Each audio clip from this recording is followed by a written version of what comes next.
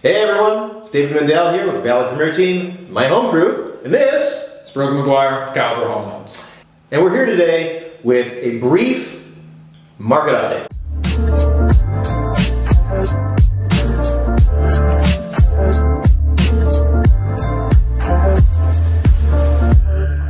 So, what's been happening in, let's say, the last month to 6 weeks? Well, first and foremost, on the real estate side of things, we are seeing more inventory. More inventory is good. It means more selection to buyers. It means more opportunities for people. With more inventory, that would indicate that there could be a small correction in pricing. We haven't actually seen that yet, at least at volume, but we are beginning to see the amount of the pricing over and above list maybe coming down a little bit. But the good news is that we still have plenty of buyers in our market, so it remains a strong market.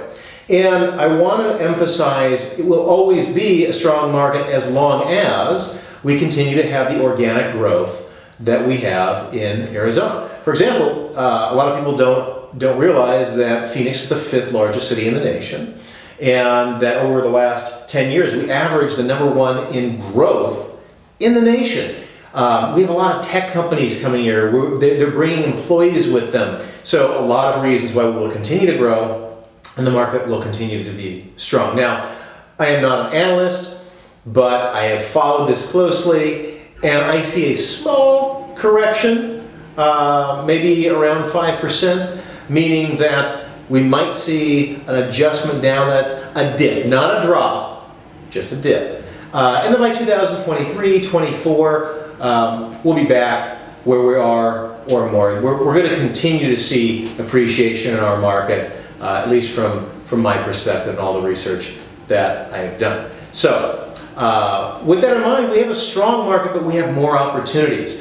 As far as opportunities are concerned, one of those fantastic opportunities are historically low rates. And so I'm gonna let Brogan take off with that one. Yeah, well, rates are still phenomenal, obviously. We did see a little bit of an uptick over the last couple of weeks, about 1/8 of a point. But that's really a good thing, and I'll give you some more context on that. The reason we saw that slight uptick is the Federal Reserve is talking about easing back on some of the money they've been dumping into the market, which has been causing inflation to go up a little bit. Check out our video on inflation for a little bit more info on that. But essentially, they're doing something about it. They're not going to let inflation run rampant. We don't want that. You know, rampant inflation to an extent is good. You want that in a market to an extent, but rampant inflation we don't want. So they're doing what they can to find that balance. And in the interim, at least, we're going to see a slightly higher interest rate, but you're still looking at about 3%, give or take, for 30-year fixed rate, which is phenomenal, especially when you think that inflation's at 5.5%. So still a phenomenal time to be buying and a phenomenal time to be getting a mortgage, that's for sure. Yeah. Now, another thing to consider, there's good and bad in everything. And so let's assume for a moment that I'm correct and that there is a small dip in the market over, let's say, the next 6 months. If, Brogan, rates go up another, let's say, 1/2 point, 3/4 of a point, I'm not saying they will, but they are at some point going to raise, and they have to. Yeah. Then even if the market is dipped, but you have a higher rate, you may not be actually saving anything. And knowing that our market will remain strong, knowing that we have good organic growth in our market, it really is still a great time to buy.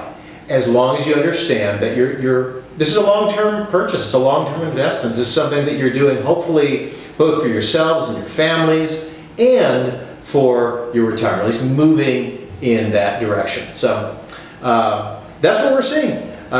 We have good things on the horizon, and we hope that brings you a little insight into what we're seeing in Phoenix real estate and in our market in general.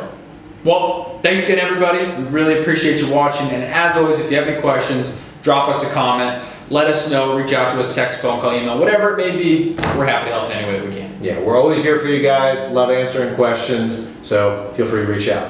Until next time, have a wonderful afternoon, terrific evening, and we will see you again very soon. Have a good one, guys.